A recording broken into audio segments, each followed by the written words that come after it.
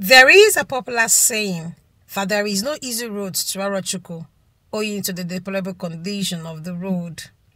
This saying may become a thing of the past if this road is completed in record time. Governor Otti at the flag-off ceremony held at Old Soldier Junction, Ohafia, says the approval of the federal government was sought for the construction of the road.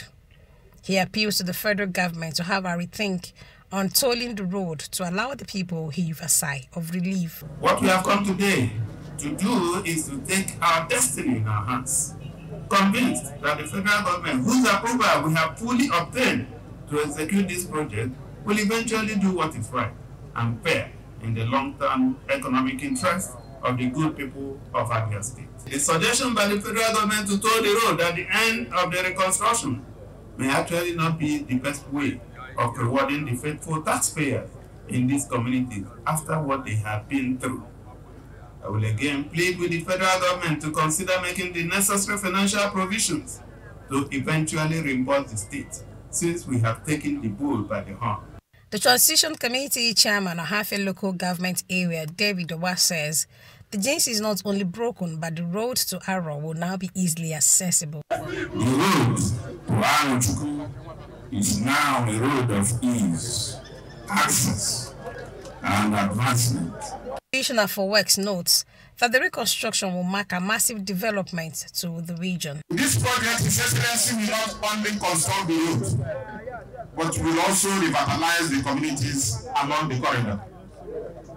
We will create a safer, smoother, more attractive road that will significantly reduce journey stress on the road users. Tractor handling the project says the company will deliver the road in record time and according to specifications. He has made sure that he has provided us with every single thing that will make this road come to life. For these stakeholders in Ohafia Arochukwu Federal Constituency, the reconstruction of the road couldn't have come at a better time than this. Very big relief for me, seeing that our amiable governor has come to rescue us. Under this deplorable condition, it affects commerce, it affects agriculture, it affects movement of produce from one community to the other.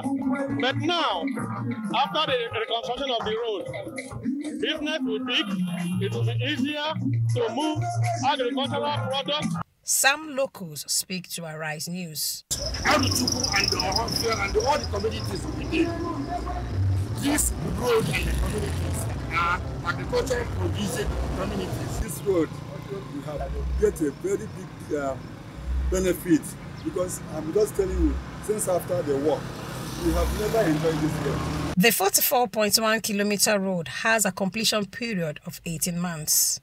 For more than 3 decades, the people of Arochukwu or Ohafia local government area have cried out to both the federal and state governments to come to their rescue, as this road has remained in a very deplorable condition and a death trap to not just motorists but residents and members of this area.